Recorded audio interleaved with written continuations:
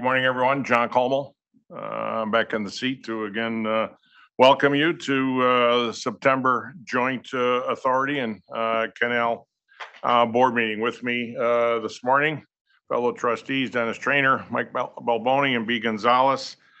Tracy McKibben and Tony Pacente have been appropriately excused. Justin and the rest of his team are with us and or will be joining us throughout the course of our discussion and dialogue. And with that brief intro, I'm pleased to call this meeting to order. We've all had an opportunity to review the agenda and materials provided. Unless anyone has any changes or questions thereon, I'd ask for a motion to adopt the agenda as presented. So moved. Second, Second. Michael, thank you. Dennis, Michael, all in favor? Aye. Aye. Any opposed? Motion carried. Motion passed. Contractors list. Karen's, as she always does, advises us of all those benefiting from the approvals, and unless there's any other updates, I'm assuming that everyone's had an opportunity to appropriately review and respond. As we typically do, we're going to begin our meeting with a relatively brief half-hour, 45-minute executive session. If I could, I'd ask for a motion to conduct that executive session pursuant to Section 105 of the Public Officers Law. So moved. Second. Move second. All in favor? Aye. Aye. We will adjourn to executive session, and we'll be back in front of all of you in a little bit. Thank you very much.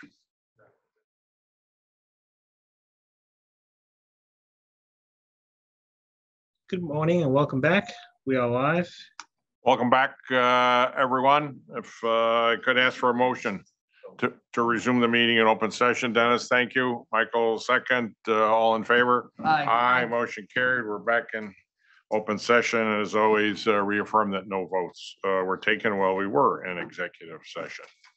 Our meeting today includes a series of presentations, many of which are traditional by our officer team. That said, got an exciting presentation in terms of the Eureka Challenge, so we're all look forward to that. Brian Stratton's also joined us today. He'll give us a great update on where we are with many of our important canals initiatives, and we'll close with a couple committee reports. So the next hour and a half, get a good feel and flavor for where we are and where we stand. And kicking that off, as always, our esteemed leader, President and CEO, Justin, the floor is yours. The pulpit is yours. The podium is yours. Thank you, Chairman. Morning, trustees, NYPA colleagues, members of the public, and our guests today. Welcome. As we sit here heading into the fourth quarter, I have to say I think we're really firing on all cylinders, and we're going to be in a position to close the year out strong, as you'll hear from my colleagues in senior management. So today I want to talk to you about innovation. As I've said to you before, I think about the role that NYPA is playing. We want to continue to be first movers. We want to be known as first movers and innovators on behalf of our customers in the state.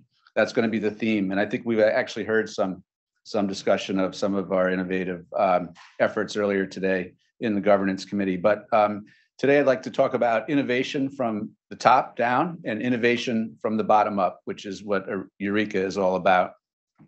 So one of the ways we're innovating now is through policy development. And we take advantage of policies that are available to us. And as you all know, the federal government just passed the Inflation Reduction Act recently. And that's going to inform some of our innovative thinking around the authority, because it's going to open doors to us that weren't available to us before. So as you know, the IRA does a few things beneficial to our operations. One is, as you may know, the public power industry over the last several years has been fighting for reforms to allow public power entities that don't pay taxes to get the benefit of these tax credits. And so one of the key elements of the Inflation Reduction Act is the enactment of this direct pay provision, which now levels the playing field between private developers that would take advantage of tax credits and build that into their financial proposals, and public power like NYPA. So we'll be able to get essentially a check for the tax benefit to our project. So this will help us in many ways. May enable us to do more customer-sited renewable projects. There's storage benefits in there as well. So it restores also the two tax credits. The ITC and the PTC are back in play that were fought for by the energy industry and so important to the energy transition as we go forward. And you should know that the Inflation Reduction Act is totally aligned with our overall Vision 2030 strategy. It fits very nicely through that. And in terms of our strategy, as we sit here today, we're proud to say that we continue to innovate. And two great examples of that I'd like to share with you today are, many of you may have seen that structure alongside our building outside. That's our cadenza battery, which is really a very interesting effort that our R&D folks worked on that will help to prevent against thermal runaway in batteries by essentially, as I understand it, segmenting the batteries and isolating them. And what's really significant about this particular development is it speaks to and seeks to address a problem with battery deployment, meaning in densely populated areas, right? Because there's an issue with placement of batteries in densely populated communities based upon the potential for thermal runaway. And this is something that potentially can address that. So we're really excited. We received an award at the Cloud for Utilities event, essentially recognizing the important work that NYPA had done to facilitate this research and development. And so we're very proud to be sharing that with you today. The other item that you'll see here today, you remember that we came to you, I think, a couple of years ago with our last challenge. Before you jump to that, sure, of course. Go ahead, Joe. B. No, I just wanted to congratulate you on the smart energy. Oh, that's great. Yeah, it's really great for our team to be recognized. It's a real motivator when your work is actually picked up by the industry and recognized as being, leading. And that's what we want to do. We want to be leading in and innovating for the industry, for our customers. Look all that happy. Joe was photoshopped in there. He actually wasn't here that day. Well, that does explain it. So, okay, I thought maybe, well, whatever. So going back to the Inflation Reduction Act. Yes, so in terms of who we are, what we do, what we're about, does this change any of that dynamic in terms of how we think? And there's those that are always suggesting we should be something other than who we are, or take on more, editorialize a bit for what, if any, ramifications there are, and sure, connect some of those dots. Yeah, I mean, it's obviously still early, and there's no shortage of advisors that are out there combing through the act and analyzing it and helping us interpret where the benefits are for us. So I would say that it's a little early. The one thing that I did mention about customer-sited projects and the availability of support for storage and the ability to do projects like that for customers, I think is something that will likely change our thinking. But I'd like to come back to you at a future meeting and actually show you, where we think we actually can apply some of these subsidy dollars to advance NYPA's agenda and the state's overall goals. Okay. So the second award is the Israeli Challenge Award. If we could go back to the last slide. This is also an interesting, innovative project. We had one round of this already where we made an award, I think in 2020 or 2021. This is the second go around. It's led by Alan Ettlinger in our R&D department. And that's Anat Katz, who's from the Israeli embassy here in New York. And this award went to a company called Zeus. And what they've developed is a super fast charging battery for EVs.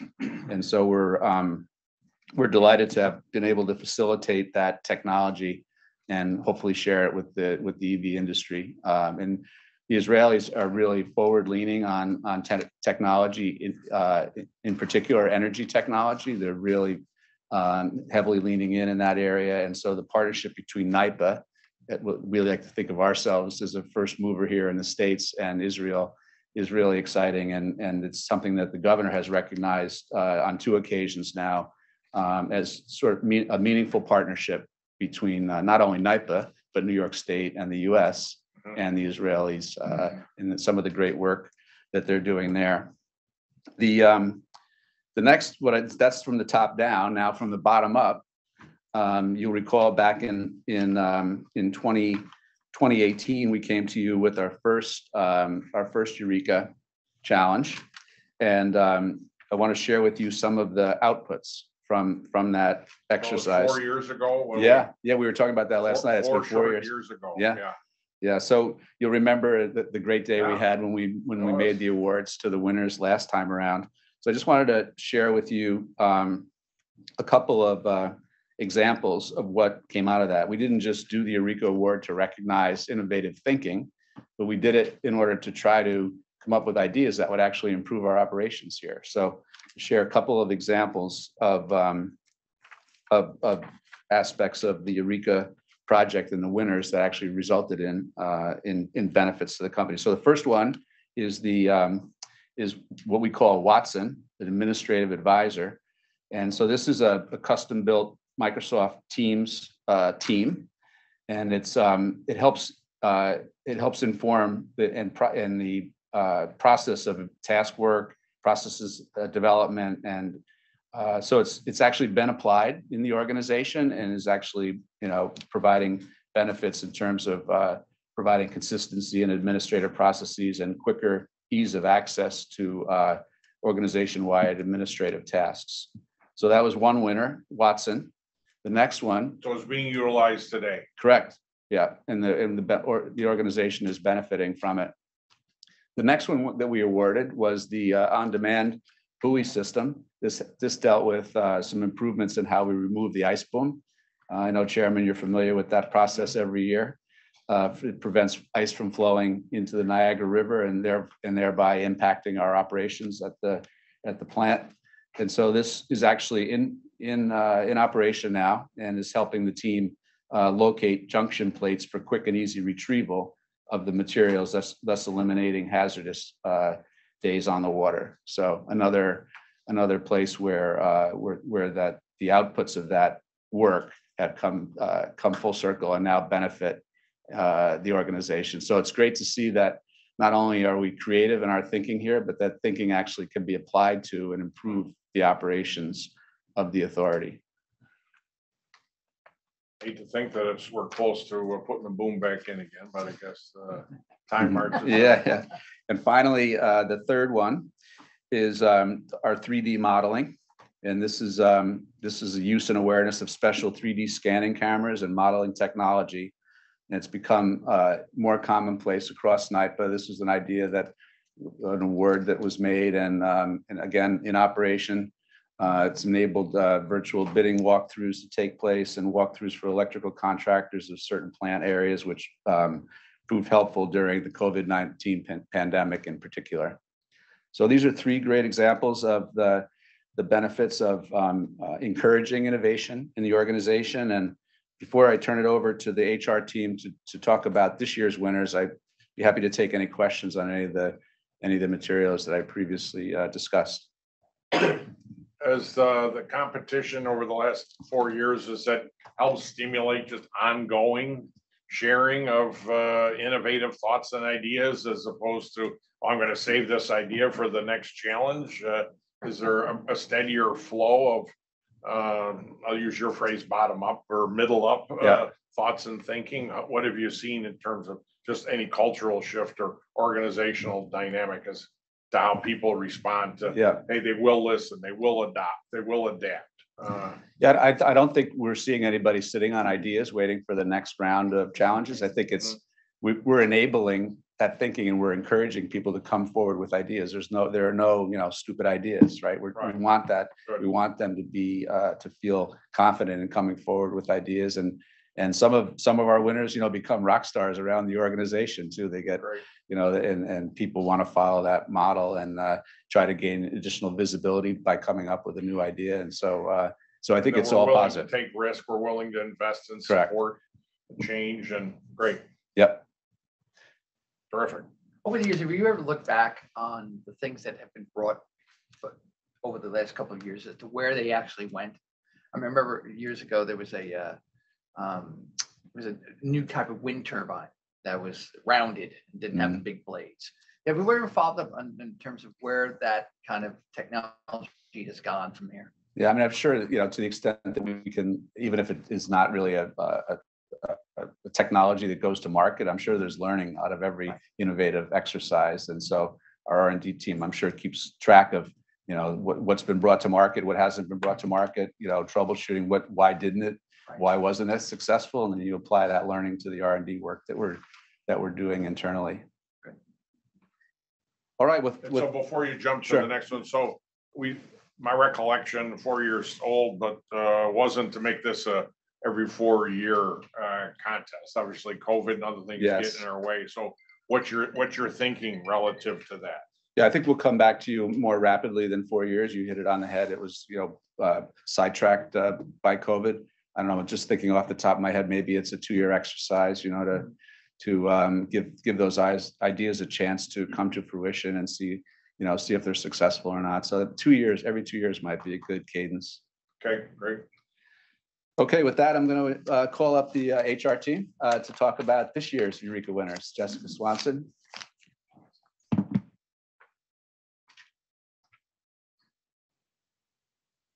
Okay, thank you, Justin. Good morning, Chairman, Board, NYPA colleagues, Canal's colleagues, everyone here today. My name is Jessica Swansen. I'm the Manager of Organizational and Talent Development in the HR group. And I'm really excited to be here with you today. I was here 4 years ago as well with the other winners.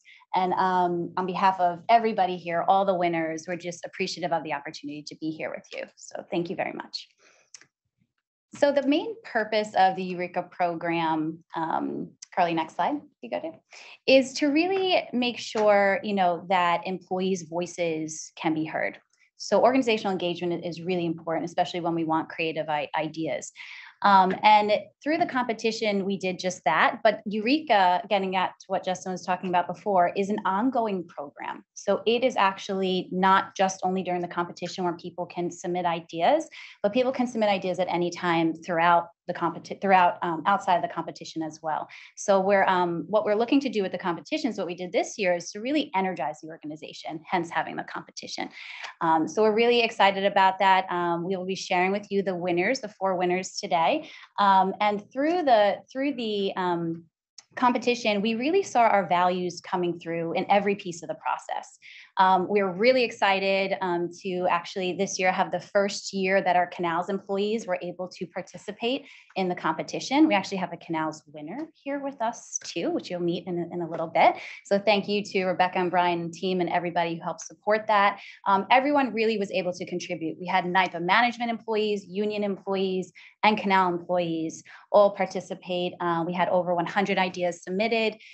We had our leaders come together and really work as one team. We had 10 evaluation workshops where the leaders came together and looked at the ideas in relation to our strategic pillars and priorities and narrowed them down according to that. So we saw the collaboration at the leadership level, at the ideators coming together and thinking through ideas together and building upon one another's ideas. And ultimately, we had over 300 employees vote on the final winners of the competition. So the competition really was for the organization, but also decided by the organization as well. It was really a very inclusive process, which we're very proud of. So through the competition, we have 4 winning categories or types of innovation here. And we're really intentional about making sure the winners come from all innovation types. Innovation doesn't happen only in certain levels or from certain people across the organization. It can come from anyone, anywhere with a great idea, whether you're working on assets, whether you're working in finance, whether in HR, there's always a process improvement and idea to be had. So we made sure, the ideas are submitted based upon these different innovation types. You can see here, there's 4 types, so 4 winning groups, which you'll meet in a minute. The types range from the enabling ideas, so more lower risk, process efficiency ideas, to the big leaping ideas, so bigger, higher innovation ideas. So with that being said, I'd like to share each of the 4 winning video pitches. So the employees had to vote on these pitches that the finalists created. So for each pitch, I will ask the winning group to come up and they can, answer any So questions was as the well. voting open to the entire Exactly. organization? So 300 of the entire organization opted Exactly. to vote. Okay. Yep. So for the first category, our enabling Was there category. active campaigning and so. Oh, yes, yes, there is a lot, yes.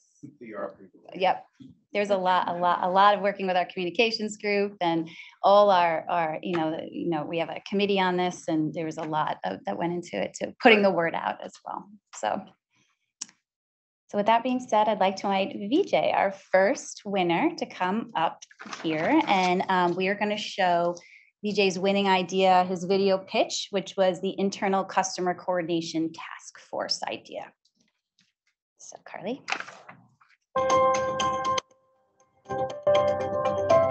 Hello, my name is Vijay Thomas, and I work in customer project delivery. Communication is key to relationships. Our communication with our customers is strong, but we're lacking communication internally. Currently, our corporate structure follows the typical paths of communication within each department, but there isn't established communication lines between NYPA project managers dealing with the same customer, but in different departments. The problem with this is that the project manager for customer 2 might have a good idea, a lesson learned, or key contact that the project manager in another program might need. We need to create communication lines that connect NYPA employees of different departments dealing with the same customer. We need to open a channel of communication and knowledge sharing between the customer-facing NYPA employees, which would help to improve collaboration and coordination within NYPA.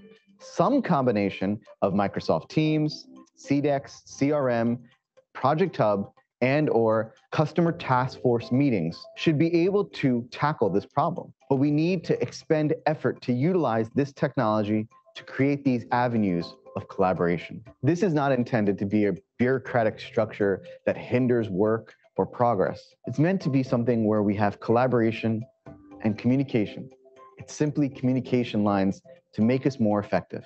I think we can all get behind that for NYPA and for its customers.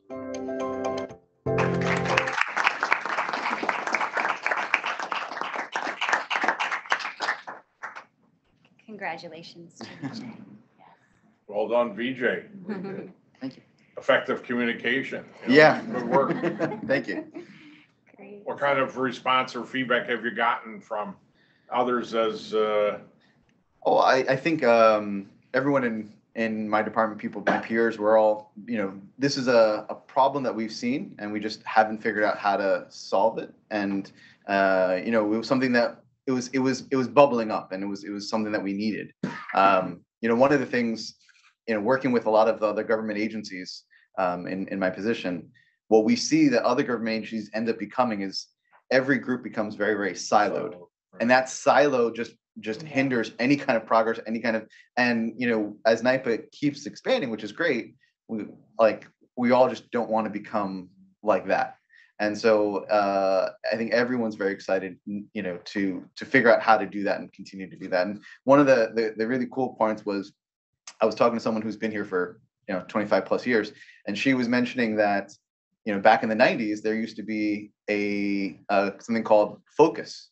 Where they would go out to the local hotel and have a customer group, gather together and just talk about these ideas. And we kind of lost sight of that, but something that we can definitely bring back. So it's kind of in that same vein. so where is the solution in the evolution stage? Is this problem identification or your solution?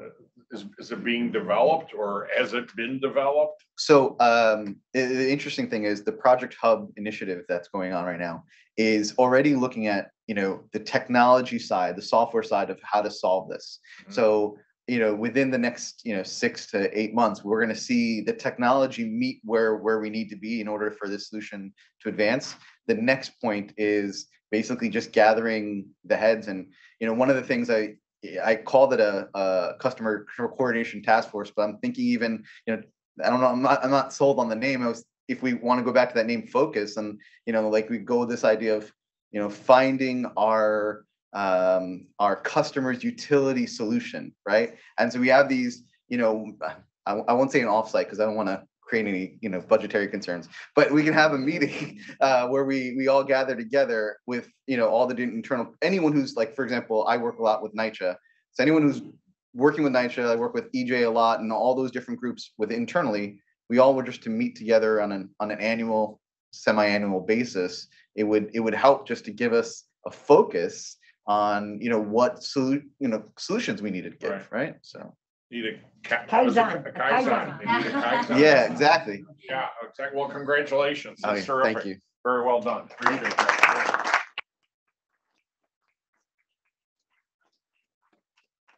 Photo op. Okay. All right. I'll be, don't worry about it.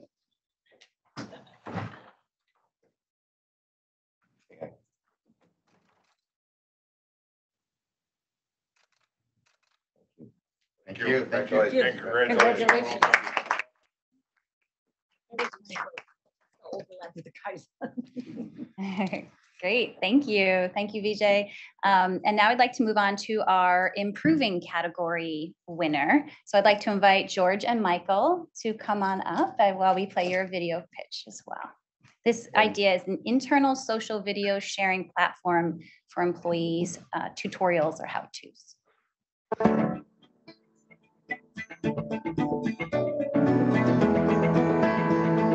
Hi, my name is George Jimenez. I'm a senior real-time systems engineer with the Operation Control Systems Group, and I'm based out of White Plains.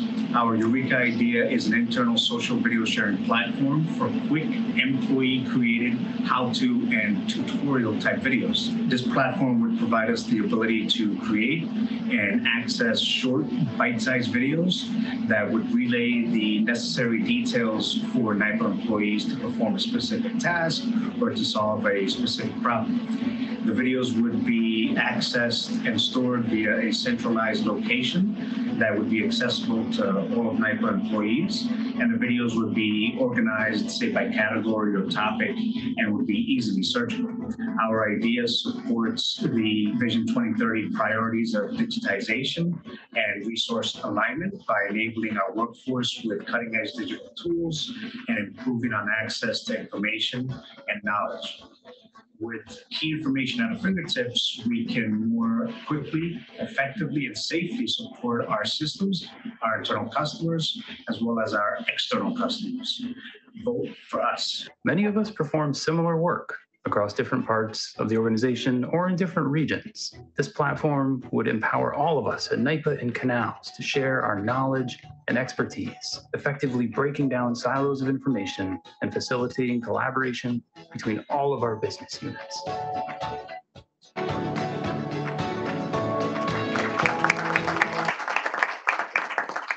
Vote today, very direct. Vote for us. Yeah, it was a campaign. It worked, obviously. Well And you done. won. Yeah, Well done. very fortunate. Now, are these videos out there now, and this is an effort to stimulate and support more and catalog and organize, or is it not a methodology that's embraced in light of current technology? Well, you guys do a lot of this already, and We do. I mean, there's I'm assuming, yeah. several groups that they create their own videos of, you know, little how-to videos, right, and they store them on their machines. Right, That's exactly. the only place where they live. right, But they don't get shared, right? Talked about silos in the last presentation. That's really what it is. You want to break those silos and share all of that information with other disciplines and other groups and other sites, and not keep them locally, close to one's chest. sure. Good idea. Yeah, that knowledge transfer is a Right. challenge, That, Mr. Chairman, this is such a great thing for that issue of turnover, knowledge Sure. transfer, making sure that people still know how the systems, the older systems, particularly in NYPA, as Joe Kessler has told me, there's so many systems that almost are pneumatic and not digital. And so who Yes. knows how to work that? If you do this, you Very can much. still continll that knowledge base. That's great. Exactly. Thank you. Great. Exactly. Right. That's a good point. It's not just for new technology. It also applies for the old stuff, for the, more vintage type of equipment that only few have knowledge about. Do you have training for the vintage operators who may not be as skilled in the social media platforms, or Is that part of your pitch as well, or you assume everyone has? No, you can't assume.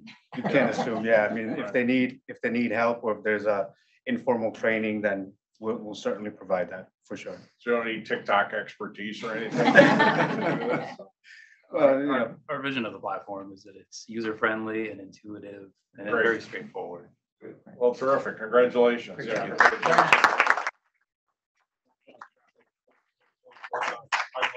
Great job. Yeah, great job. Yeah. Very nice. thanks, sir. Congratulations. Here, hop in here. That's not, it's fine. I got, Okay. A little I'm better people for in the mine front. anyway. Is that Michael? You're good. You're good. You're good. Stay put. I always do sideways. Okay, guys.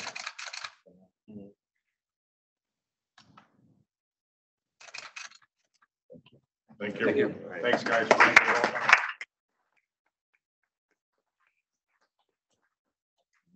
Thank you, George and We Michael. could do a video on like on board meetings and how to do a board meeting. Things like that. Great, and now I'd like to move us to our third category, our third winner, our leading winner. So Marissa, where's Marissa? From our Canals organization, would you like to come up and we will share your video pitch? Marissa's idea was around Adventures by Disney partnership tours to reimagine the canals. So thank you, Marissa. Thank you.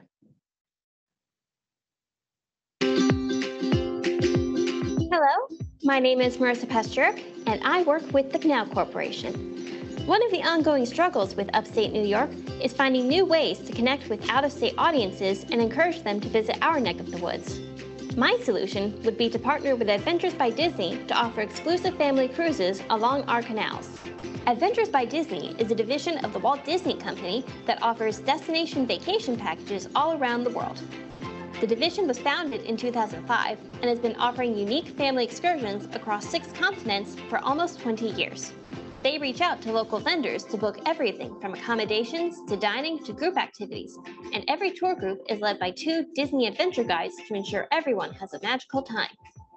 The Disney name conveys quality storytelling and one-of-a-kind experiences to audiences all around the world. By partnering with Adventures by Disney, NYPA and the Canal Corporation would be able to reach a wider audience and invite visitors from across the globe to explore New York's beautiful canal system. Families who enjoy an Adventure by Disney vacation to upstate New York will want to encourage their friends to explore Herkimer's diamond mines, get an up-close demonstration of how our canal locks work, or kayak along the Oswego Canal. From 4-day cruises along the Champlain Canal to 5- or 7-day cruises along the Erie Canal, the possibilities for adventure are endless.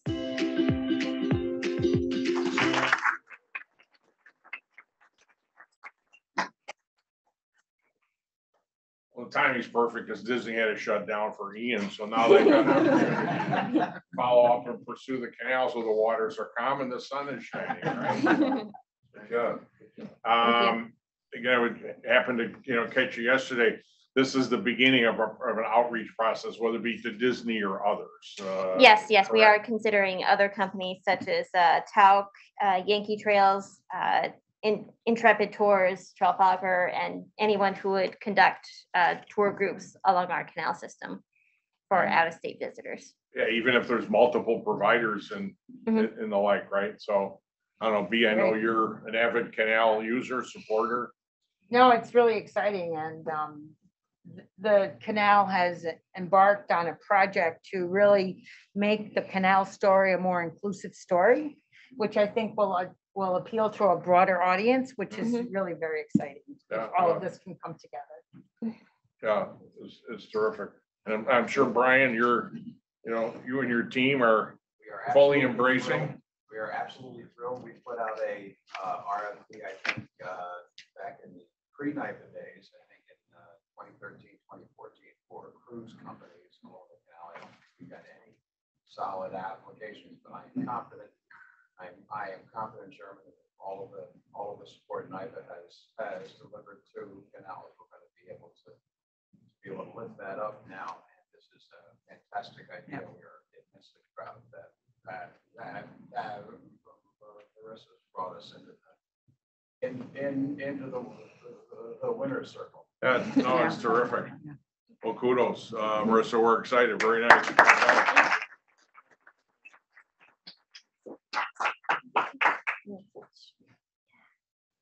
Congratulations. That's terrific. Congratulations. Good job.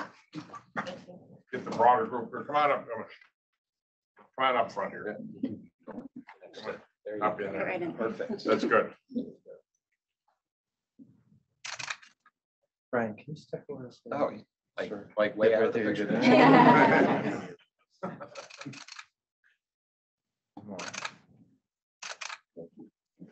you. Terrific.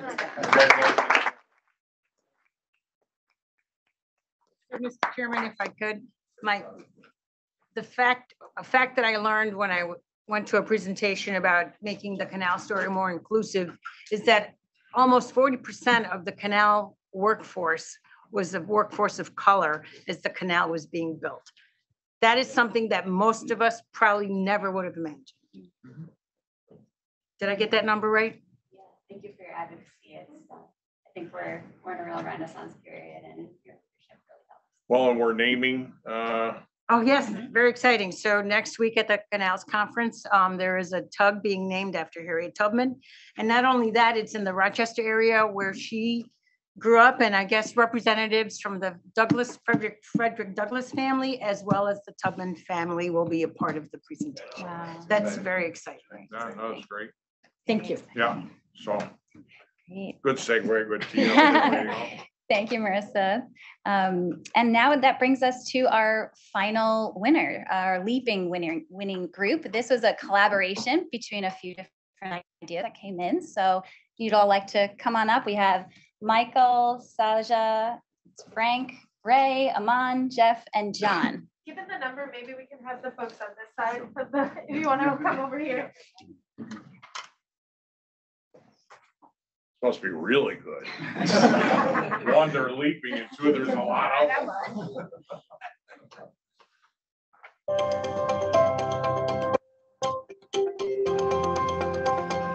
Greeting friends, Mike Jakovich here, part of Eureka team NYPA Biz.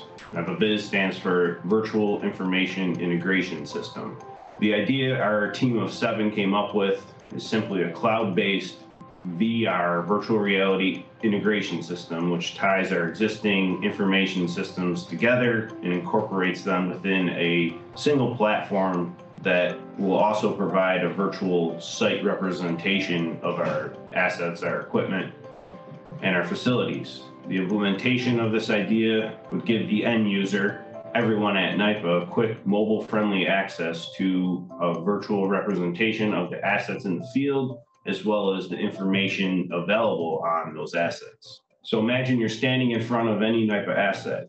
You pull out your NYPA iPhone, you scan the QR code, and within a few seconds, you have on your mobile device all the available information associated with that asset right at your fingertips. Whether you wanted to jump into Maximo to look at asset details or the open work orders associated with it, jump into Pi Vision to see real-time information on that asset. It's all available in one unified location and the potential to add in a VR map with it. This idea would benefit the entire organization, whether you're an engineer working in the field or remote or a craft employee working on site. You can all pull up this information without searching too far.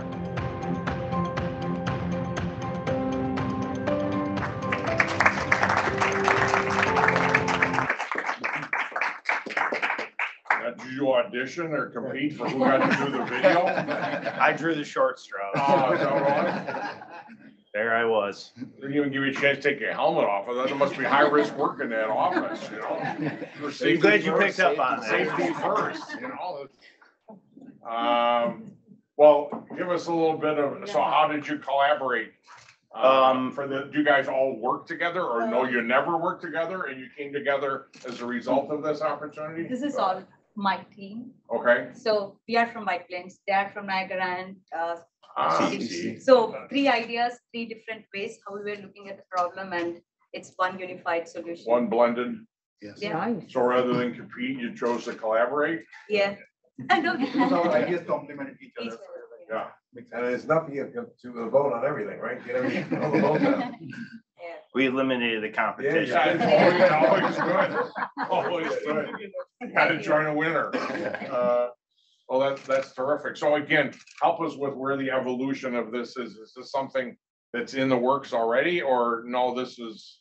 So right now it's kind This of is literally leaping us forward. idea phase. I think we have the different pieces of information throughout, different applications in NYPA, and just try to bring them all together in the one single platform and utilize all the functionality of the phone that we can leverage. Part of this is already in development. I mean, the operators at Niagara already use mobile devices to access information on the assets, do inspection rounds, and that's all getting rolled out through the different departments. But there's so much more that it could do rather than just be a mobile link to Maximo. You could incorporate everything into that platform, So it's and integrated and not shown in that video, but if we ever do have to work remotely again, a tool like this would give everybody the ability to. Yeah, we actually had someone from safety reach out and mention, hey, PPE or hazardous materials and different things like that. So yeah, it seems other people in the organization are interested as well.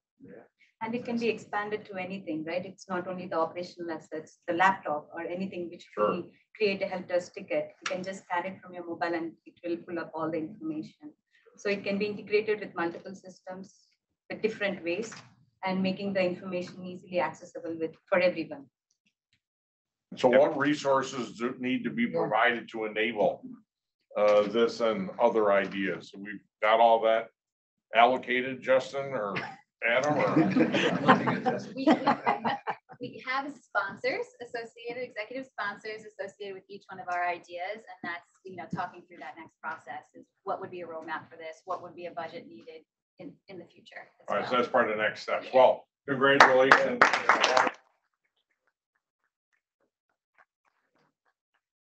For the collaboration, we just set the pace and tone. Collaboration. Well done, Michael. Good job. Nicely done. Yeah. Thank you. Congratulations. Need a wide angle lens. Yeah. Get me in the back. I'm going in the back. Go right up. If you guys could orient yourself this way, look towards me. Yeah, come forward a little bit, Jeff. Okay. Let me sneak in here somewhere. Don't leave me out there by myself. No, you go right out. No. You're out there. I'm back here. Yep. Me too. No, you're good. You're good. You're good. You're good. Hey guys, hang on. Let me just make sure we're okay.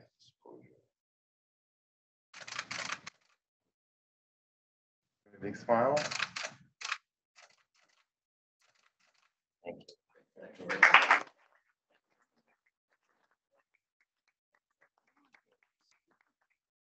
Thank you so much to all of our winners here today and for everyone's engagement and connection to the program.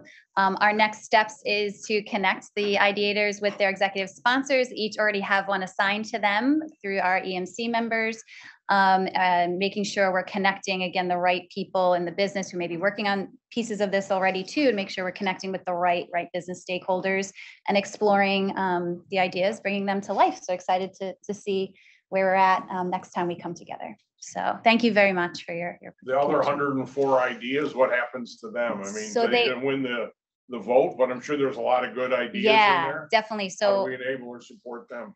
yeah, so we gave every person who submitted an idea an opportunity to receive feedback on their idea, whether it's still good to go ahead or not for whatever reason.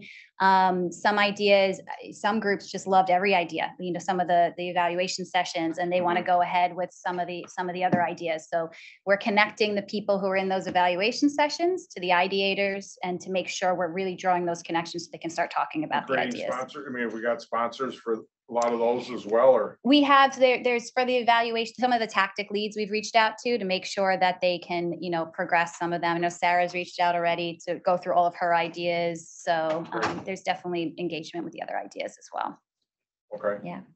Great. Thank Well, you it's so always much. energizing. As I remember telling Justin 4 years ago, it doesn't seem like 4 years ago. Doesn't. Yeah. But we were all, duly impressed with the intellectual, further displays the power of the intellectual capital of the organization. Always, blows us away, every meeting, and great opportunity to demonstrate that and encourage and welcome creativity and risk taking. That's what it's all about. So Definitely. that's fantastic. This continues. Keep submitting ideas because this continues throughout the after the competition too. So thank you so much. Great. Thank you. Thank you for your leadership. Thank you very much.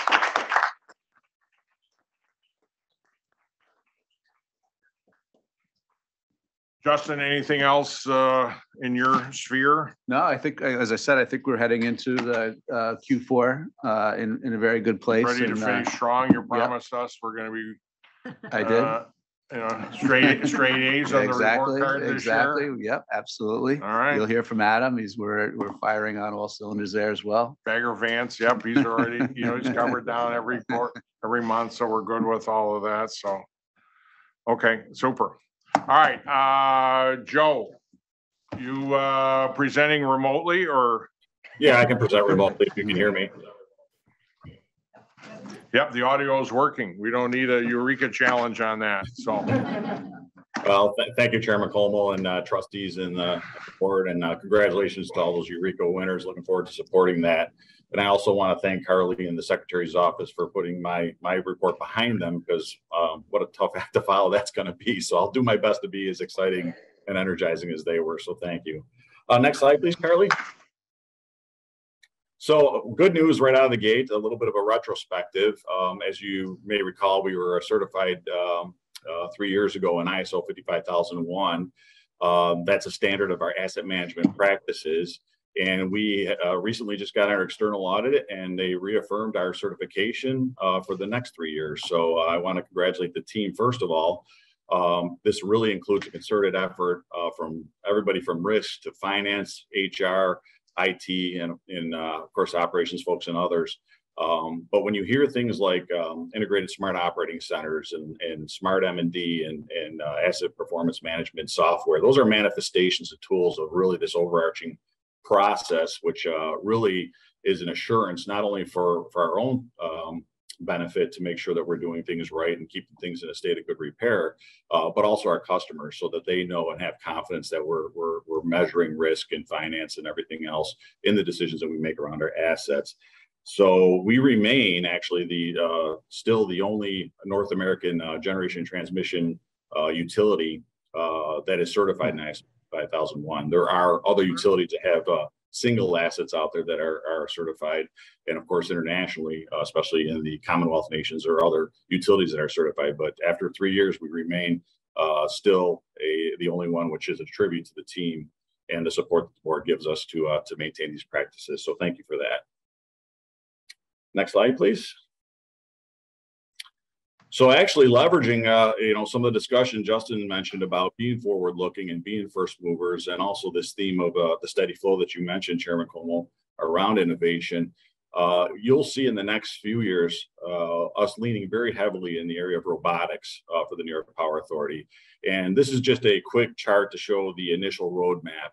One of the things that we learned, and I'll focus a little bit on the aerial systems or the drones in the next slide, but that we're really categorizing several ways robotics can be used. And you see the categorizations that we've collaborated with EPRI and other utilities in terms of not only the drones, but agile mobile robots, or dogs, we call them, autonomous underwater vehicles.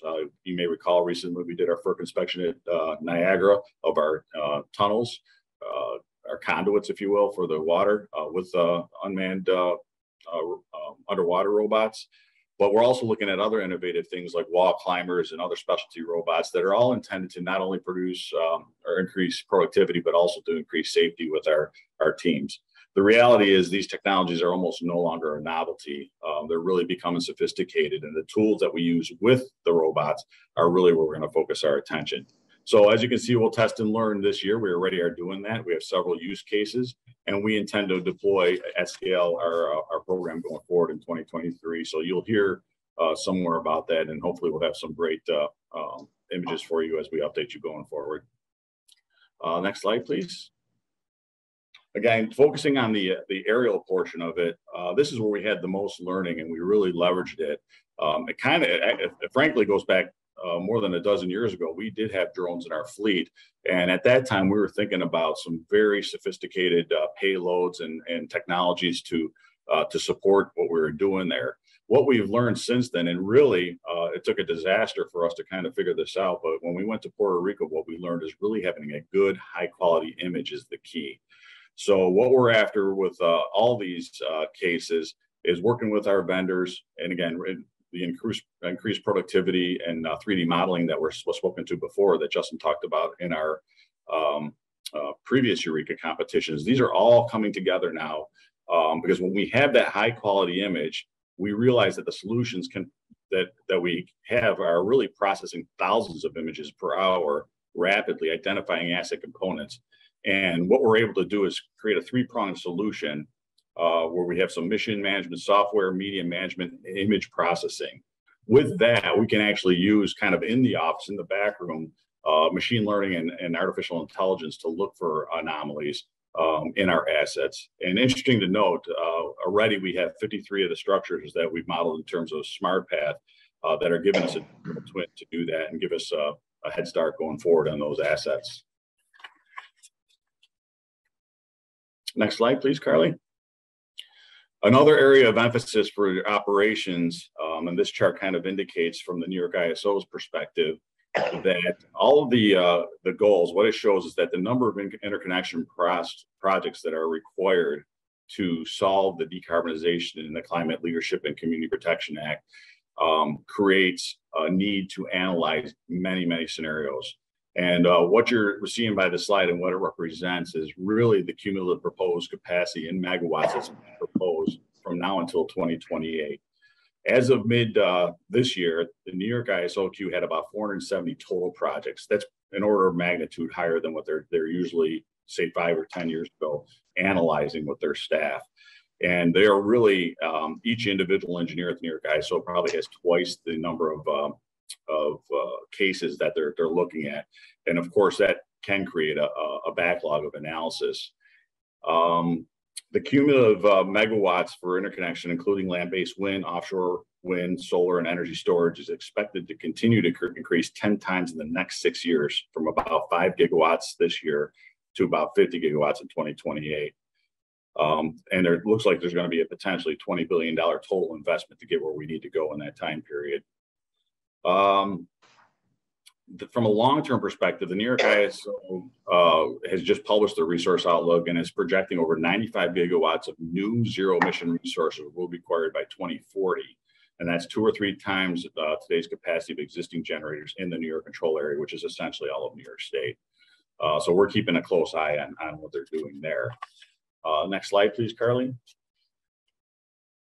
So what that means for the New York Power Authority and our resources, of course, many of these will interconnect with our own assets, whether they're our own interconnections or other proposed connections. And today, 60 proposed projects as of the mid this year are really being analyzed. About 10,000 megawatts of renewable injection are being proposed and installed in there. And this creates about $500 million worth of assets that are being built by developers and others, and ourselves included.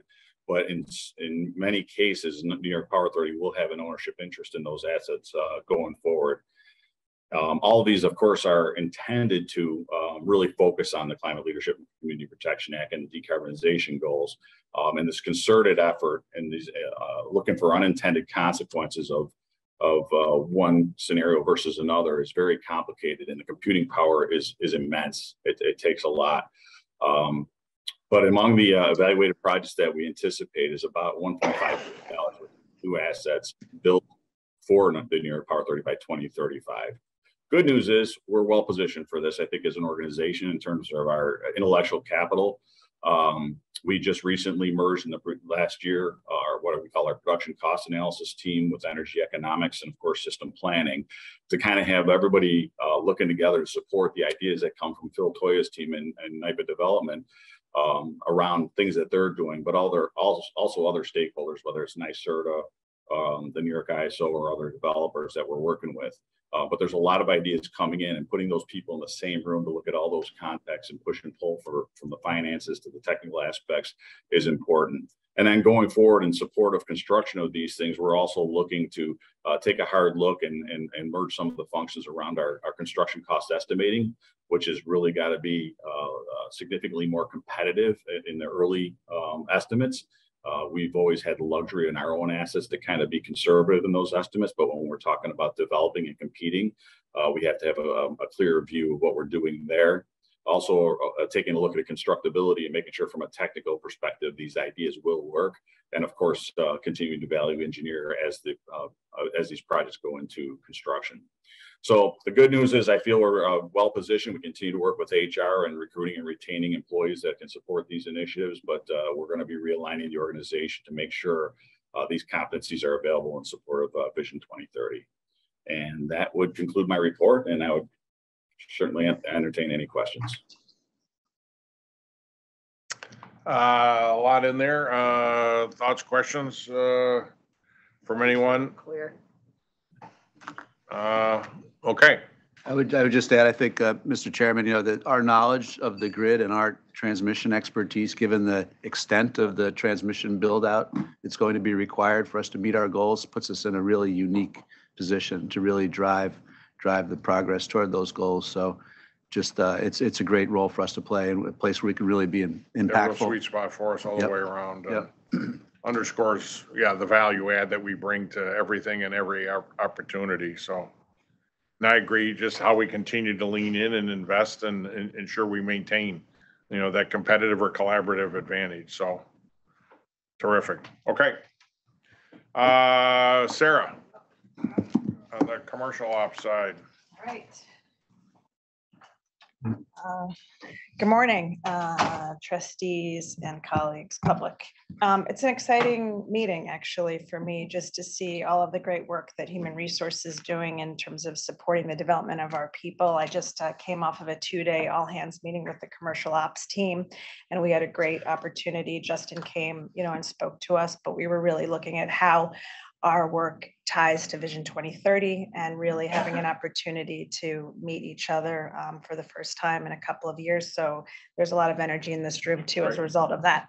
So next slide. Could be too that I was at a concert last night, but who knows? And I'm on my 3rd cup of coffee, but that's okay. All right, so themes here: innovation and strong performance. It's continuing from what we've already talked about, but on the electricity supply side, you've heard from Adam and myself, very strong results when it comes to the merchant margin this year due to higher gas prices, setting the marginal cost of electricity, as well as just a colder winter and the strength of our hedging program. On the economic development side, I don't want to understate how important the people that are contracting our assets are, not only to support the jobs creation and retention, the capital investments in New York State, but fundamentally, these are long-term contracts that reduce the volatility of our hydro net operating income. And so I want to provide kudos to the BPAC team and the CAMs that are working across the state to ensure that we have long-term contracts for our hydro.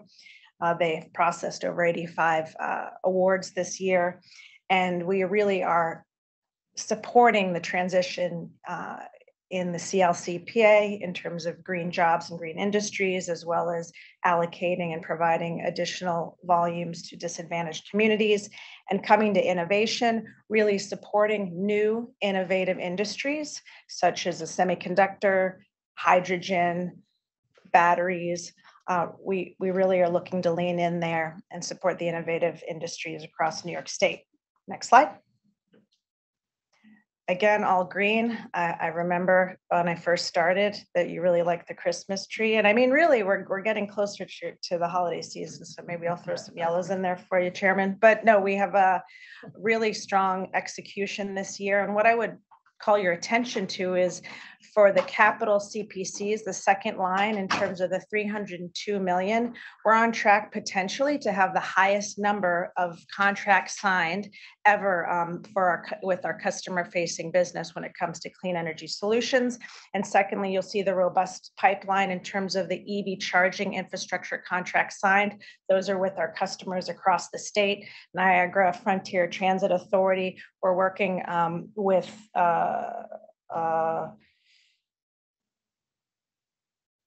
the Port Authority of New York and New Jersey, as well as the MTA, and I anticipate hopefully that will become an even more robust pipeline going forward.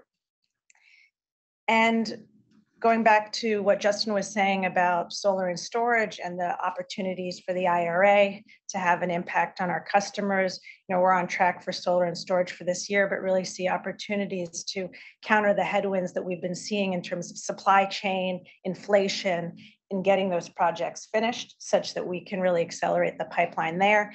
And lastly, in terms of innovation, I would highlight that the New York Energy Manager is part of the most recent EO 22, which the governor issued for all state agencies. NYM, which we built over the last couple of years, is going to become the source of record for GHG baselines for all state agencies across New York, and will help track and ingest additional information and data such that we can really leverage that platform for the benefit of the transition. Next slide. Leaning in on innovation, Justin keynoted the Advanced Energy Conference that was sponsored by SUNY Stony Brook. It was a very exciting conference there, lots of people. It was at the Marriott Marquis in downtown Manhattan, right in Times Square. And I can say, having been to Manhattan now a couple of times the last few weeks, it really is back. New York really is back. I've heard the governor say that, but yeah, you can't get across the street. So that's a good sign, I think, for our economy more generally. But we're not forgetting the rest of the communities across New York State, the town of Irondequoit, right? Okay, good, because I was going to do the French accent, but sometimes I get in trouble when I say croissant. Okay, so we're helping, no matter what the size of the community is, whether it's the larger major 5 cities or the smaller ones, ensuring that they're able to capture energy savings, both in terms of GHG reduction, as well as just financial savings in terms of supporting their communities. And finally, you will have seen at the last Finance and Risk Committee, the new EV charging vendor awards that you will be voting on today. But that, again, is supporting the fact that we're really accelerating when it comes to the transportation electrification. Next slide. And this is great. On Friday, I was at the Evolve New York 100th Charger milestone out in Riverhead, Long Island. It was really fitting to be there. I was reflecting on that as I was driving down, and I was looking at, first of all, it was a gorgeous day, blue sky, fluffy white clouds. But Riverhead obviously has the Peconic River. It has the Sound to the north, and it has the Atlantic Ocean to the south. And Long Island has 30% of the EV owners in New York State. So while Evolve is looking to support incorporating chargers where there is not penetration of EVs, we also are looking at supporting where there are to continue to accelerate that. And that was the first site in Long Island, and we will be having one in Comac as well as in Bridgehampton in the coming few weeks. And we've undertaken a lot of additional activities, as you can see in the small bullets, in terms of how we can leverage our partnerships with the IOUs, how we can leverage our partnerships with our sister agencies in terms of streamlining permitting, and really working with the New York DOT too to see the funding that's coming from the federal government, if we can continue to help to put that to good use to accelerate things. Next slide. This is just a high level of the different customer segments we're working with. About 10% of the bus market within the transit agencies. NYPA is currently facilitating the electrification of that. OGS is taking on a stronger role to support the state agency's fleet electrification, and we're in the midst of looking at 100 level 2 chargers, as well as public charging in New York City and across the state, and What we see too is an emerging focus on electric school buses. There have been clean, green schools initiatives that have come out in the state, and we're working with our partners and sister agencies to determine how best to fund those, as well as accelerate those electrifications as well. Next slide. And just stepping back, this is the context for why we're doing this. 40% of the emissions in New York State come from the transportation industry. And you'll see on the right, the red box, that's really what we're targeting. The class 1, class 2 light duty vehicles, as well as the buses and some of the medium and heavy duty bus fleets. So again, NYPA is leaning in and targeting the largest areas of focus. Next slide. And this is just a little more detail in terms of the policy drivers and all of the actions and initiatives that NYPA is undertaking. You can see we have an incredible relationship with the MTA and are looking forward to in the future, hopefully in the beginning of next year, sharing some additional great news in terms of supporting phase 2 of their electric bus initiative, as well as some of the other activities. Next slide. And finally, this is just the cumulative progress. I don't think we can understate how strong this is. We had the headwinds of COVID for 2 years, which really put us in an emergency response mode and really trying to ensure the safety and security of our contractors and our employees. But in aggregate, when you compare both Evolve as well as the customer-facing charging that we're doing, we've already supported the implementation of over 350 charging ports and utilized 80 million in contracts. And you can see on the right, we have a very positive trajectory and a year-over-year growth to continue to accelerate and lean in. And I really believe that we're at a tipping point when it comes to the vehicles that are coming out from the OEMs, the interest that we see from the public. And that is also supported both by the state's policies as well as the federal funding that's coming out to support the transport industry. So we'll look forward to coming back and sharing more exciting news and milestones with you. Thank you. Well, thank you, Sarah. Thoughts, questions for Sarah? The school buses obviously has gotten a lot of focus on attention, at least locally. It has in Buffalo and the like. The availability of the technology, the production is there, supplier side. I mean, educate me a little bit more there as to how rapidly, when you look at, you back up a slide there, you look at the growth and over the next couple of years, clearly you're leaning a lot into the school bus segment.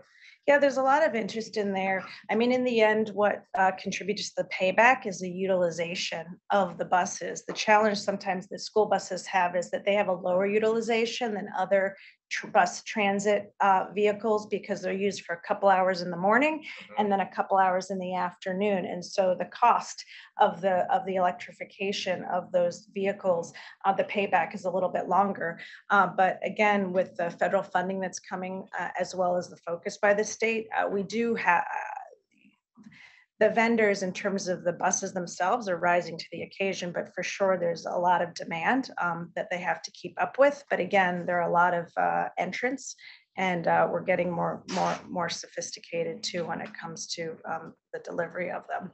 So I mean, watch this space, I guess, is my answer to you, because it's an area that we're focused on to see how we can most effectively deploy them. And Chairman, I think there's a resiliency play here too, Yeah. with the buses, with the school buses, right? Because with all those electric buses sitting in a location, they become one big battery, right? That can be used to supply potentially the building or the system, right? Yeah, no, I mean, that goes exactly to the innovation and things in terms of, the microgrids and things, Even as you say that, we'll start with the hurricane and the ability to charge without power. You've got, all the rest of there was a little bit of that on the news over the last couple of days. So that's interesting. Yeah, it's interesting because when Hurricane Maria hit Puerto Rico previously, past company looked at sending an electric bus there so that individuals could go and basically charge their laptops, charge their phones, etc. So yes, it definitely what Justin was saying in terms of being able to leverage that for resiliency. Anything else? And there's nothing wrong with all green. No, okay. Well, it's my favorite color, as Joe Grislow remembers. Green is good. It is, good. green is good. And like I So- said, it's my favorite color, genuinely. The holidays are coming, but green works just fine. So, Okay. well done, Great. Sarah. Thank you very much. Appreciate it. Adam, you updated us in Finance Committee a couple of weeks ago, but for the benefit of broader audience, please Sure. do so again. Yep, on the theory of, or the continuation of the color of green. Money's green and. Show me the money. Right? And, well, good morning, trustees, NYPA colleagues, members of the public. And yes, so it's a continuation of what we spoke about at Finance Committee. While we're not having quite as good a year as Aaron Judge, we're still doing pretty good in beating our targets. We want to be measured, you know, we're not free agents either. You know, Right. It's not a contract year for us, you know, so. But the themes continue in terms of revenues being strong, as Sarah mentioned, in terms of our energy prices and where we've locked in our hedging this year. And although we are seeing some softening, in general, commodity prices, some gas prices are lower, energy prices have gone lower in the last few weeks, but still above where we had projected. So we see strong trends to continue. As of through August, we were at a net income of 100 million versus a target of 42. And again, revenue strong, expenses tracking to budget, some additional expenses in the monetized funds. We'll talk a little bit about that in a second. But overall, ahead of schedule in terms of our actuals. If we go to the next slide. In terms of our year-end projection, we've raised it. I think we said last time it was at the higher end of that range, so we've raised that range, still remaining somewhat conservative, but we think we'll be somewhere between that 118 and a 135 coming in at the end of the year. As I mentioned, expenses in terms of O&M, still in line with budget overall. Other expenses are higher, mostly due to the monetized funds, of which, those are additional funds that come in when we generate more power than a tariff. So the majority of that goes into the Western New York Fund. And then we have the Northern New York Fund, which gets a little bit, and as we've discussed in previous meetings, we've accelerated the Industrial Incentive Award for the Erie County Harbor Development Corporation, and that was 27 million. And then we have 5 million for a potential future program to address curtailments. So we put that there as well. We've had some additional provisions in certain areas, but again, overall, running ahead in all areas, and not just in generation, but also in transmission. As we continue to build out the transmission that we've been discussing in the Joe's report, we're seeing, higher revenues from that, and more of our, efforts and expenses throughout the organization are certainly being consumed with the area of transmission. But, we are still in very volatile times. We see a lot of headwinds in the economy. Inflation is still not yet under control. So we're, keeping an eye on that. The Fed is taking more vigorous actions. We see rates going to at least 4.5% by the year end, probably peaking somewhere in the first quarter, second quarter of 23, so long as we see peak inflation. But at that same point, I think where right now the economists are saying that a recession is likely. So we have to take that into consideration, and it's having an effect on jobs, employment, the stock market. I think we all see that. So all of that is having an effect on consumer demand in general. So these are all the economic signs we're looking at. Obviously, Russia, Ukraine still top of mind in terms of how it impacts the energy markets. Europe is also in a recession, and it's going to be difficult for them also getting through the winter if they don't have gas supply. So we'll see some effects of that as well. Other than that, things are pretty stable. Yes. So given all that turmoil and volatility, I think we consider ourselves pretty fortunate to be sort of where we are. And also just, aside from all those financials, just in terms of budget and your materials, there were two things. One is that when it was sent to the trustees, the 630 financials that are not audited, but those 630 full financials with, footnotes, et cetera, being sent to our banks, rating agencies, and others. So those were in the materials, as well as the filing of our 2801, which is required by the Public Authorities Law, which is more of an outward-looking cash type projection. So it's not really relating back to our financials, but it's a requirement under the Public Authorities Accountability Act. And we also filed recently with FERC new issues about our expenses in terms of how we allocate our costs and depreciate our assets. So that filing has gone in and been approved. That will also help us fine tune how we manage our expenses and our revenues. If there are any other questions, it'll certainly open up to. Well, we haven't asked one yet. Well, there can't be any other. We haven't. Sure. Okay. So, the net of all you just talked about in terms of ramifications, market dynamic, et cetera, you're saying it doesn't really, you don't expect to have any net impact between now and the balance of the year. That's correct. Moving parts and pieces where we'll be. What's your first look at crystal ball for 23 relative to 22 for all of our lighthearted commentary earlier? What goes around comes around. How do you expect trends to look going into 23 in terms of market, what we've benefited from or what we've been hurt by here? What's your first crack at a 23 crystal ball? Yeah, so I think 23 is going to look a lot like 22 in many ways. We are getting to that point where we're trying to hedge a lot of next year's energy. And while I said there has been some softening, it's still going to be stronger than what we budgeted for this year. As far as interest rates go, the impact on us will be minor for the short term because we've locked in our long-term financing in April. We were able to get a 3.6. Which looks all the more. Which looks all the more better, right? Kudos again. Yeah, Yep. getting in and out. And our short-term borrowing has come way down. As I mentioned, in earlier meetings, we sold off over 300 million of our energy efficiency loans. So we brought that down from 500 to 200. So that'll reduce our short-term borrowing costs, which was being used to fund that.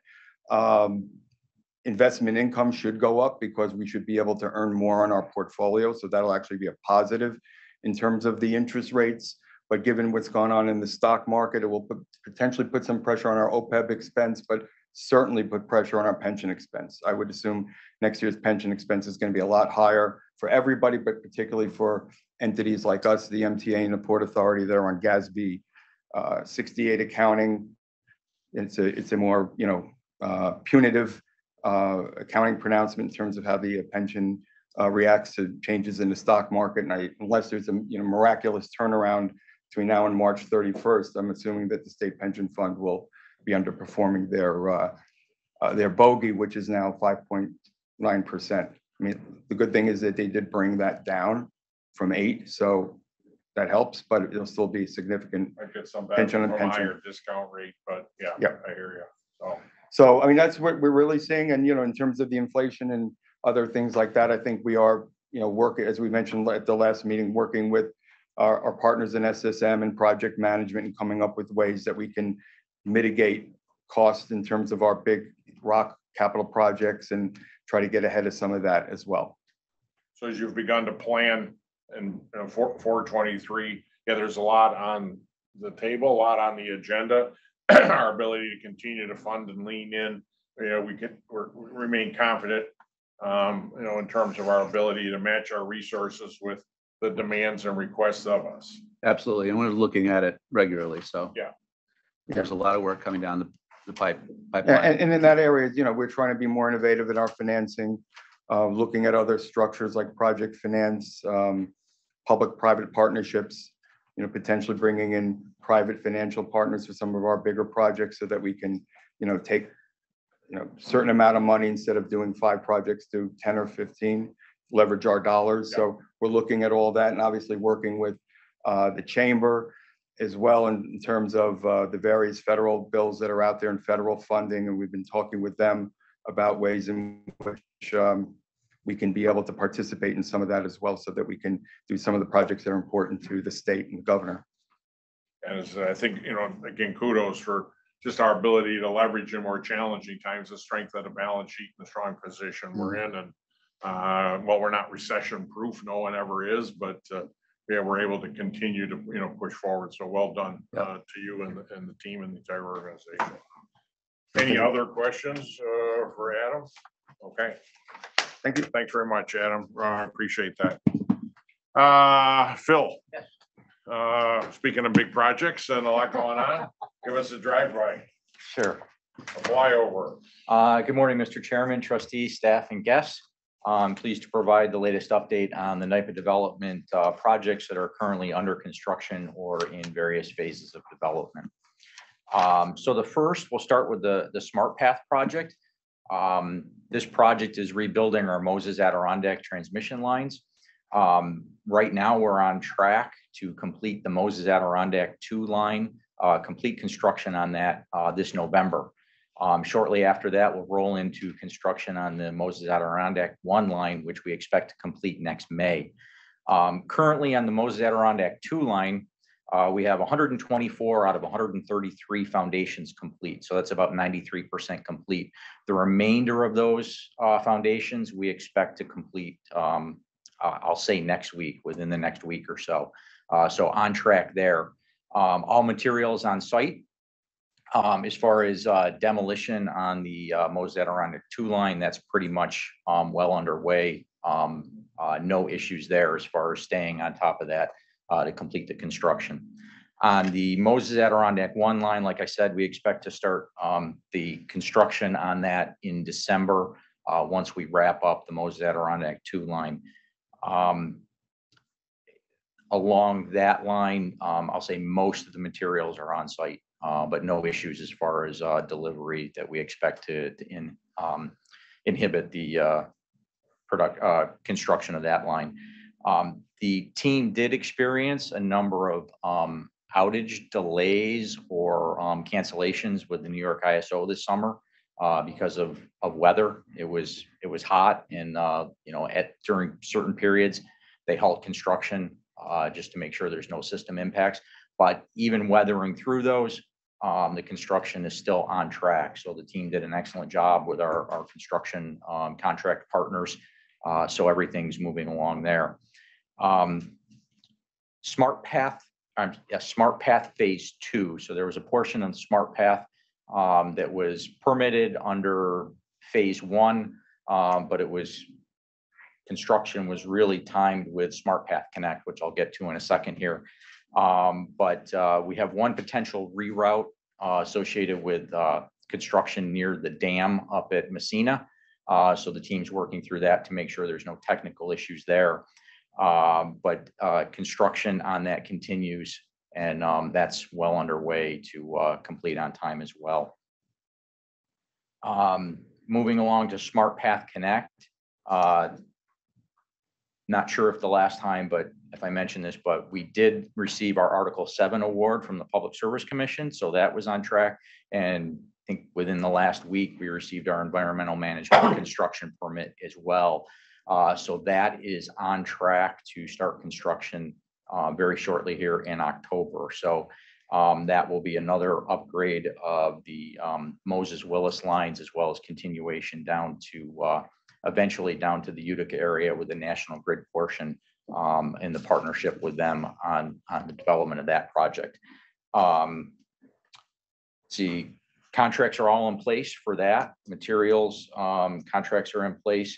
The other thing that our licensing group within business development took care of is pre-construction meeting with the regulators and the contractors, just to make sure everybody's aligned as far as how that will progress. So a lot of detailed work going into that in preparation to start construction and remain on track for that project. Next slide, please. Central East Energy Connect is a project we're working on with LS Power New York. I mentioned last time that LS Power is having some technical issues with energization of the Gordon Road substation. Those issues have been resolved. They began energizing that substation line by line, so they're taking it one line at a time. I believe 2 out of the 3 lines have been energized now. The remainder of that work is expected to be completed next week. That project is about 48% complete. with the target to finish that at the end of 2023. So things are moving along there, well underway, and no issues to report as far as the continuation of that line. Next slide, please. Clean Path New York. That's the Tier 4 project that we're working on with Forward Power. The team is working very hard on the Article 7 preparation. The target date is to submit the Article 7 application in October, working with Forward Power. Which means what?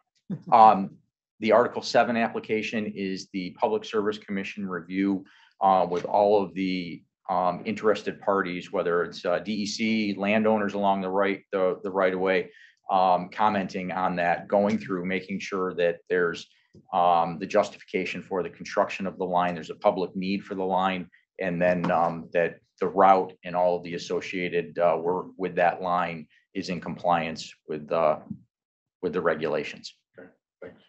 So we're working on that 173-mile line. The majority of that will be in the existing NYPA right-of-way. So we have a few, we're calling them micro reroutes associated with the line due to terrain, logistics of the line construction. There's a lot of going through the Catskills. There's a lot of steep slopes, ravines, river crossings. So there are some instances where we have to get additional right-of-way. So we're working with Forward Power just to finalize that routing, communicating with our landowners, a lot of communications with elected officials, communities along the way. As a matter of fact, this evening we have a meeting with the Manhattan Community Board because this line will eventually go through the New York City area, landing at the Astoria location in New York, in Queens. So a lot of that public communications, making sure that everybody's aware of what we're doing, answering any questions, resolving those issues in anticipation of submittal of our Article 7, just to make sure everything's lined up beforehand. So that work is going on as we speak. We're also working on details on the landing at Astoria substation, working on the technical and layout details with Forward Power, as well as working with our commercial operations team and utility operations on how we integrate the use of BG for energy storage into that project to make sure that we're protecting our rights, our interest at BG, as well as optimizing the utilization of that for the Forward Power and the Tier 4 renewable energy getting into New York City. Propel New York. Unfortunately, we were anticipating that we would hear fourth quarter of this year from the New York ISO on that solicitation. The latest news, it will be first quarter of next year. So the team is working very hard together with New York Transco, addressing any New York ISO requests for information, technical details, addressing those issues, supporting that. We did do some presentations at the New York ISO. We're expecting to do another one at the New York ISO, as well as with stakeholders, just to address any questions or concerns that may come out of that. Given the location of that in the New York City, Long Island area, a lot of routing concerns, issues associated with that. So team is working well with Transco, just working very hard to make sure that we're prepared for the eventual award of that by the New York ISO, again, first quarter of next year. We're we have 6 proposals that are still in the running with multiple proposals from other developers. Thank you. Next slide. Just a few other updates that we have. The development team through our licensing group is supporting utility operations on a number of projects. The Y49 project, the repair or upgrade of that line to address the reliability issues we've had. The team has worked through to help get the environmental management construction plan in place to support the construction of that. And that work has started with the installation of additional manholes in anticipation of replacement of some of the underground line there. Also supporting them for the environmental management construction plans on the communications backbone work that's going on to install fiber optics along our right-of-way. And lastly, The New York ISO has initiated the next round of FERC Order 1000 public policy transmission needs assessments. So they're seeking comments from market participants. We're anticipating that solicitation to go out to the street next year sometime once the PSC follows the regulatory process there. But we're monitoring, providing comments on where we think the needs are for the next round, just to make sure that when Joe talked about all of those projects and the amount of generation that's proposed in the state, making sure that as that generation is built, there's pathways to get that to the load center.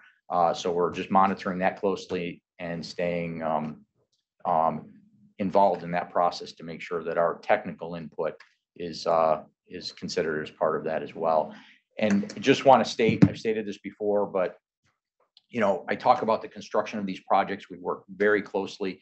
We're kind of the recruiter out there finding the next quarterback or defensive end that the team needs. Utility operations is there managing these in the construction phase. We work closely with them. We're also working closely with utility operations as part of the strategic vision tactics to make sure that we have the building blocks. When we get these solicitations, the New York ISO PPTN process is an example. We have 90 days to respond. We need to make sure that we have the building blocks. We don't have the time to go through that detailed engineering during that process. So making sure we have the building blocks to be able to develop the projects that are constructible for the price that we submit within the time frame that we also submit. So working on all those issues across the board, the support from the other parts of the organization has been tremendous as far as helping us succeed. And I just want to end with, Joe talked about the amount of projects we have and others have as well. I've been in the utility business in New York for 30 years. I can't recall a time when utilities had maybe one or two small sections of 345 kV lines under construction. Starting next week, when we start Smart Path Connect, we'll have 3 separate 345 kV double circuit lines under construction simultaneously. So just a tremendous lift for the Power Authority, but also showing the amount of effort that will be required to meet the state CLCPA goals. Thank you. Any questions? Great update. Appreciate that. A lot of moving parts and pieces, obviously their plates overflowing. So appreciate the collective effort that you just referenced. And just a plug for Phil and his team in the new study that came out of the transmission needs that are going to be studied now by the ISO. We had identified the same pockets of transmission need, and we've been studying them for several years now, right? Yes. So we're going to have an advantage as we go forward. Terrific. Anything else for Phil? Anything? Phil, thanks very much Thank for the you. update. Appreciate the great work and the time to keep us current. As I said up front, while we talk canals with regularity, we want to periodically hear right from the source. So pleased to have Brian Stratton here today to give us drill a little deeper on the good work that's been done over the last little bit, more importantly, where we're going forward. So Brian. Thank you, Mr. Chairman. Good morning and welcome trustees and my fellow NYPA and Canal's employees, members of the public and all here. I am happy to have the opportunity to be here. It is exciting to be able to come to White Plains. Usually my travel takes me in the opposite direction between Albany and Buffalo, just like the song.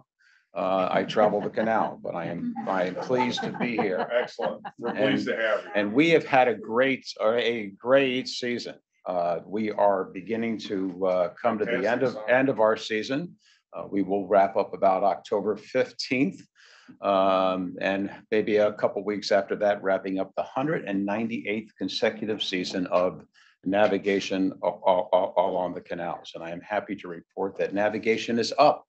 The things that we are doing to make the canal stronger, to make the canal better, to do all of the great ideas seem to be paying off. Overall navigation is up 14.3% over last year. And actually, as you know, we have 4 canal systems. Navigation is up 6.5% on the Erie Canal. It is up by 18.5% over last year on the Champlain Canal, up nearly 10% on the Cayuga Seneca Canal and on the Oswego Canal. Going from Syracuse to Oswego, navigation is up 76.5%. B, you've been out there a lot. Oh. She has been. Thank you, Pete. We've been fortunate. So we are very, very happy, and I'm going to take you through some of the great projects that we have had. I am also happy to report that Justin and I have had the opportunity to be out on the canal together many times over the past year, over the past 10 months. And I am also happy to report that Trustee Gonzalez has been out there, and we are extremely grateful for her support. Chairman, we would love to see all of the trustees out on the canal, and we welcome that opportunity. So as soon as B invites us onto her boat, we'll all be there, you know, so. She's got a big boat, so I think she can probably accommodate us. TMI. Let me just recognize all of the. Oh, yes, a small little thing. No problem. Let me just say thank you to all of the Eureka winners. I think that we can find relevance in the canals in all of those presentations, and we are particularly proud, as I said, of our own canal winner, Marissa, and we look forward to following up on that. Rebecca Hughes and I are serving as her executive sponsors, so we are going to work very closely with her. What I'm going to show you, give you today is an update on our Reimagine Canals program. I'm going to talk a little bit about the operational challenges that we have on the earthen embankments, and then wrap up with a very exciting event coming to Buffalo in 2025, and that is the World Canals Conference. So big things ahead. First of all, Reimagine the Canals highlights, and working on the screen left to right, the Brockport Pedestrian Bridge, which is going to be a fabulous project connecting the SUNY Brockport campus to the Empire State Trail. Reached the 90% design phase, at which point we held a community meeting in Brockport on May 25th to gauge public support. And although the meeting started out with some residents raising concerns about safety and about maintenance, I am happy to say that our great team turned that around, and that meeting actually ended in applause and a standing ovation. Doesn't always happen on the canal that way, Mr. Chairman, but we are happy that in this instance we did a great job. So Brockport is ready, and this is going to be a great project. And in fact, we are looking forward to the opportunity. Talking now, Justin and I talking about possibly bringing a future trustees meeting. Wilson Foundation is that is correct, sir. Okay, great. The Ralph C. Wilson Foundation. I'm going through my talking points so fast that I am overlooking that. But in addition to the funding that we are putting in, the Brockport Bridge has also secured a $1.2 million federal grant from the TAP program, Transportation Alternative Program, TAP grant, and in 2000, the Ralph C. Wilson Foundation, 2020, the Ralph C. Wilson Foundation gave us a $2 million grant. So $3.2 million in OPM, other people's money. So that is going forward. In the center of the screen, the Cayuga Whitewater Watercourse. If there was a challenge along the canal, this is it. To navigate the whitewater, this project advanced to 30% design phase. Mike and I are going to take that on. We're ready for you. We'll be ready for you, but we have to get a private developer first. The project team determined that this project is best positioned for a private developer and concessionaries model. So the Reimagine team has issued a RFI for a private developer. So we will keep you posted on that, and we will bring that vision to life along the Cayuga Seneca Canal. What's And a then- realistic timeline for that, Brian? Well, obviously, we have to get the results of the RFI, but we would think, what, 2 to 3 years, Rebecca? So we'll keep you posted. I look forward to coming back and So I got training time yet. keeping you updated. That's right. You've got time to get in shape for the whitewater. Thank you. And then all the way to the right is Guy Park Manor, a beautiful historic manor located along the Erie Canal in the city of Amsterdam at Lock 11. And you may recall that this site was severely damaged in 2011 by the onslaught of Hurricane Irene and Tropical Storm Lee, not 5 months after I began on the job. So this has been devastated. And the project is going to be coming back to life under the Reimagine Canals program. We have received a $4.6 million FEMA grant that will be used to support this, and the site, as reconstructed, will house cultural and institutional tenants who will offer community benefits while also supporting operation and maintenance. And then as the project moves into its second phase, it will be a public park, which will highlight features of history and the environment. So work is going to be getting underway very, very soon. That is the Guy Park Manor along the Erie Canal in the city of Amsterdam. Next slide, Carly, please. Earthen embankments. I'm sure you have heard these talked about before. Many of the canal sections, particularly in the western section, are actually earthen embankments built up. You might think of a canal being dug into the ground. This is actually where the canal is actually raised. And so those embankments, which can be as high as 50, 60 feet tall, are actually holding back water. So they're really levees. So extremely concerning. They're old and we have to keep them strong and safe. So we have contracted with 3 engineering firms to assess the canal segments in Western New York, where most of the elevated embankments are located.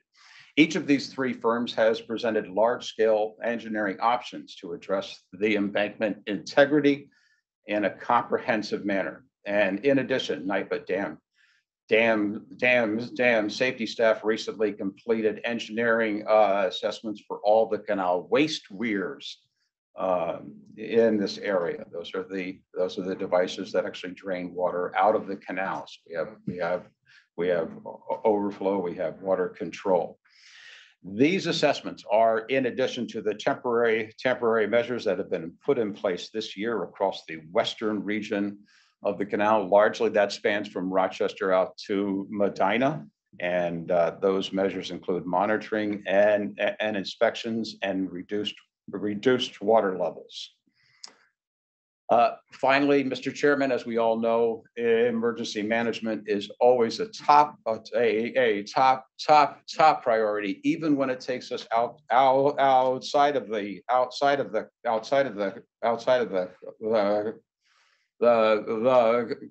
canal area proper. Dam safety is a very important topic. And we actually have 3 reservoirs that are located in remote regions of the Adirondack Park. And that would be Woodhall Dam, South Lake Dam, and North Lake Dam.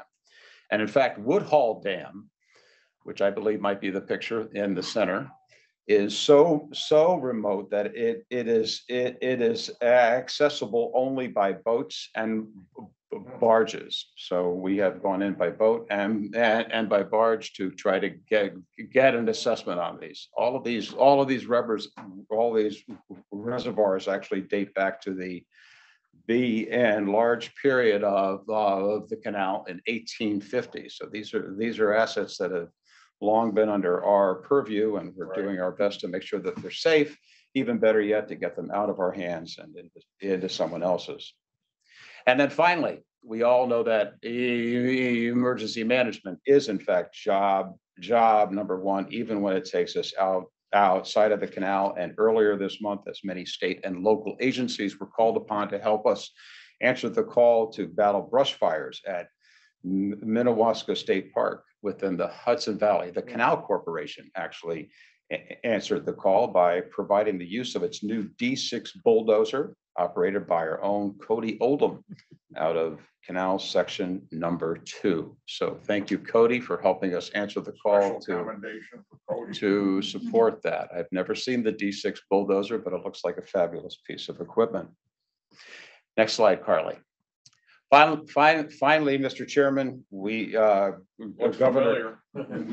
Governor Kathy Hochul announced in June, I think it was on June 4th, that New York State has won the rights to host the 2025 World Canals Conference, which will bring together hundreds of canal inland waterways and enthusiasts, professional scholars from around the world. And I had the opportunity to attend the World Canals Conference this year, the 22 World Canals Conference in Leipzig, Germany. And this was a fabulous gathering. We learn a lot. We learn a lot from what is happening in every canal system and in every inland waterway system all around the world. So the 2025 conference, of course, is well timed because that will mark 200 years from the opening of the Erie Canal in 1825. So big things are going to be happening there. And even though we are bringing the World Canals Conference there, probably in September of 25, the Erie Canal Harbor Development Corporation is already well underway with a series of summer-long events that are going to be celebrated at the Canal Side District and culminated with the World Canal Conference in 2025. We will be joined by our partners, the Power Authority and the Canal Corporation have already begun to meet with our partners for this, and that includes the Erie Canal Heritage Corridor, the Erie Canal Harbor Development Corporation, and Visit Buffalo Niagara. So we've got some good team players. Although we are going to show off Canal Side, this conference theme is actually forward thinking, and it is going to embrace our discussions of innovation, opportunities, and challenges which drive healthy and sustainable waterways of the world today. And furthermore, it will provide us, just in 3 years from now, the opportunity to show off everything that we have done over the past 4 years to make our canals safer, stronger, and more popular. This is the 4th time that the World Canals Conference will be held in our state. It was held in Rochester in 2000 and in 2010, again in Syracuse in 2017, when we marked 200 years since construction of the Erie Canal began in Rome, Oneida County. And Mr. Chairman, I will make sure that to keep you and the trustees updated as we move forward to Buffalo 2025. Thank you. That concludes my report. I'd be happy to answer whatever questions Buffalo you might looks have. forward to hosting. So I have a question. terrific. Thanks very much, Brian. That's a great Thank you, Mr. Chairman. overview. Appreciate that very much. Well done. Trustee B. Gonzalez. Brian, when can we see the economic development impact of reimagining canals, right? Because I think the two stories complement each other. That's a very good point. We're going to be doing a economic impact study very soon. We have a lot of figures. Certainly, it's tourism is a very important economic impact. However, non-tourism uses, hydropower, water. We did a 2014 study, and that determined that the non-tourism impact was 6.4 billion. So it's absolutely huge. So we have a great opportunity both on the tourism and on the non-tourism front. But let's get more of these projects into place. Yeah, it's just and gonna then say, be able to right. be able to spin it's a off from them. longer term play, certainly, and we've accepted that.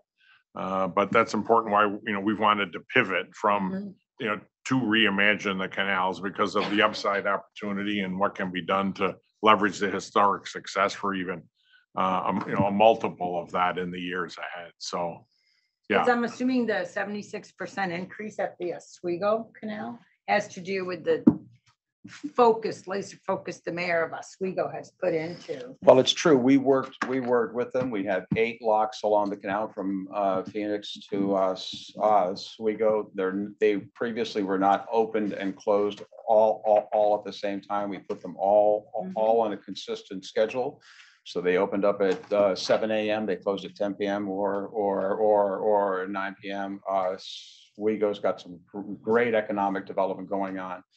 And I will confess, for full disclosure, those numbers are also based on the fact that we were closed on the Oswego Canal for quite a bit of time last year. So that there's bound to be micro them. benefits, individual benefits. The cumulative lift will take some time, but the other thing is it's just a consistent focus. I mean, Brian, Rebecca, the team, everybody's done a fantastic job. Just for awareness, when you look at that picture of the embankment, what you're not seeing is that there are residential neighborhoods at the bottom of those embankments, which only heightens the safety issues concerned with the integrity of those embankments. This doesn't show the Great Embankment, which is a very historic engineering feature of the canal, which runs approximately from Pittsford to Brighton. Is about 60 feet tall. It was huge, a great engineering feat, but it is a dam. It is a dam holding back water, and there are houses and homes and schools right at the foot of that. So we also need to be able to weed this out so we can actually see the canal too, so we can see if we have water coming out. We actually have people that actually walk the towpath. And their job all day long is to look down the embankment stand to look for problems. So if you're retired and you want to get in shape, great opportunity. Well, I'm going to look forward at the agenda. So I'm going to give you the hook.